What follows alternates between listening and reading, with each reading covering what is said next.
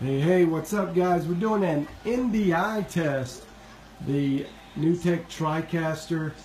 We're on a campus that has several buildings, and we've been trying to get our throughput right all across campus.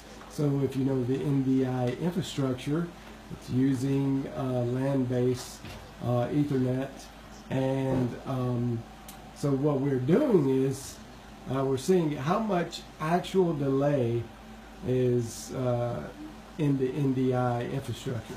So we have here on our program, it's a camera in our studio that is being picked up by another TriCaster across campus about 1,000 yards away in a whole different building, and they are picking up this feed, and then they put on their program, and we are now receiving that same feed from that TriCaster on our preview.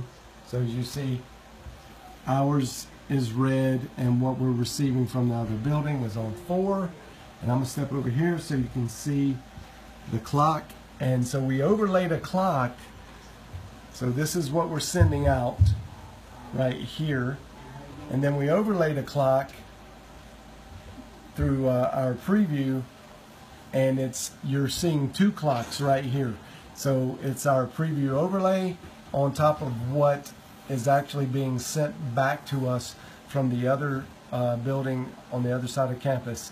And you can kind of see that's how much, as it ticks, you can see a little bit of lag, but it's negligible. I mean, it is almost purely synced up. I would say just a few frames off. And if you don't have it like this, we couldn't even tell it with our natural eye. It looked perfectly synced. But this is one way we could prove that there was just a hair of lag in the NDI. I thought that was interesting. You guys take it for what it's worth, I guess.